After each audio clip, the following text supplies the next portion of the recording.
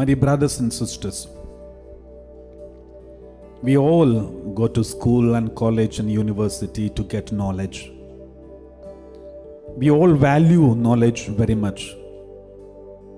Those who are knowledgeable, those who are well studied are respected in the society very much. There are so many very well educated people also fall into mistakes and sins, and we wonder how come they speak like this. They are well educated, very intelligent people. I have seen even very intelligent scientists publicly speaking in social media with so much of divisive spirits, and we wonder how come they speak like this, just like uneducated people, spreading rumors and spreading divisions in the community. So even knowledge, we need a proper definition for this knowledge, because such an very well educated people are not seem to be well disciplined and also not well accepted everywhere.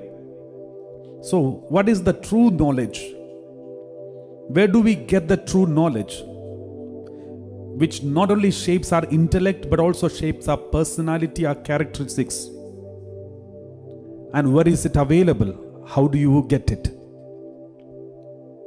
Where shall we find it? Let us read this word of God. Proverbs chapter 1 verse 7. Proverbs chapter 1 verse 7, we read, "The fear of the Lord is the beginning of knowledge. Fools despise wisdom and instruction." My dear brothers and sisters, you may get doctorates and many degrees in this worldly knowledge. But if you do not have the fear of the Lord, then in front of the Bible, in front of God, we are fools.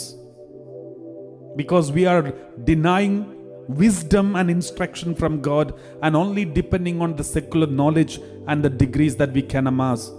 But the Lord says, the fear of the Lord is the beginning of knowledge. What is fear of the Lord means?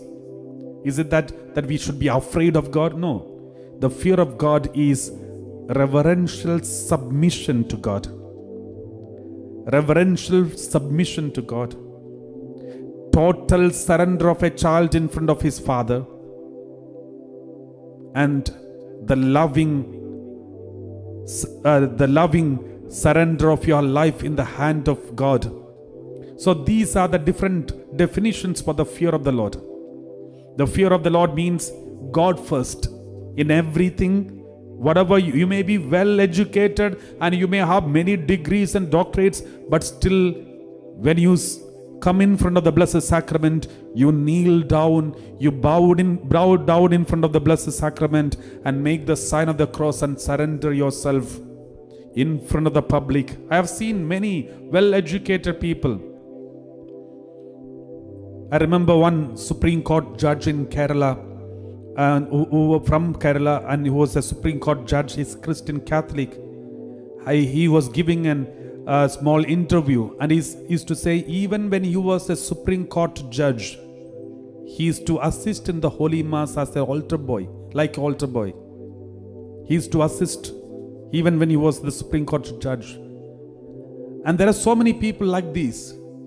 Though they are in the highest position, when it comes to God, they are ready to go to any level and to be humble in front of God, to serve at the altar, serve for the Lord, and ready to be humble.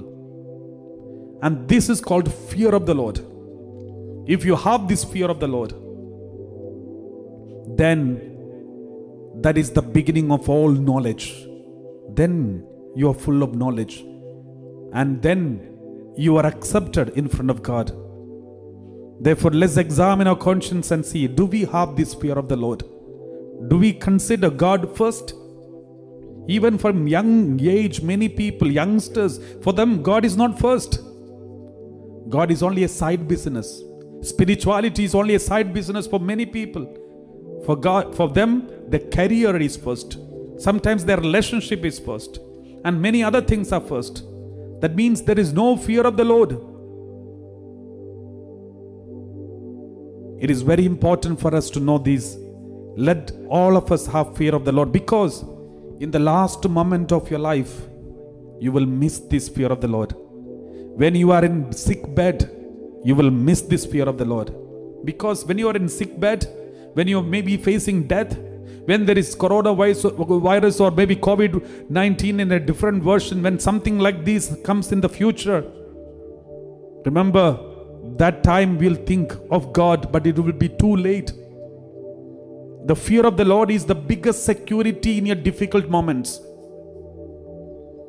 Therefore, let's examine our conscience and see and say, Lord, I'm sorry. I want to keep my priority clear, my focus clear. Help me, Lord.